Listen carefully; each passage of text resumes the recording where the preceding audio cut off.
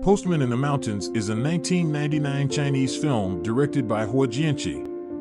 It is based on the short story of the same name by Peng Jianming. The film is set in the mountainous regions of the western Hunan province in the early 1980s. At the film's start, a young man begins his first journey as a postman at the mountainous rural areas of the aforesaid regions.